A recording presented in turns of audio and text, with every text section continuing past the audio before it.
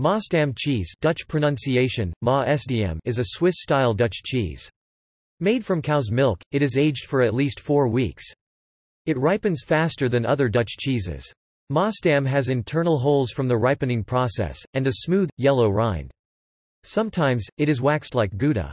The cheese was created to compete with Swiss Emmental by being less expensive and quicker to produce.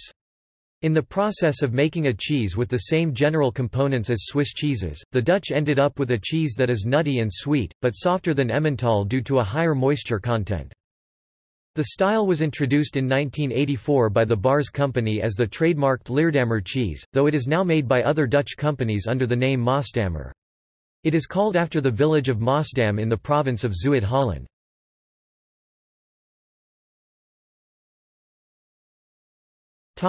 See also: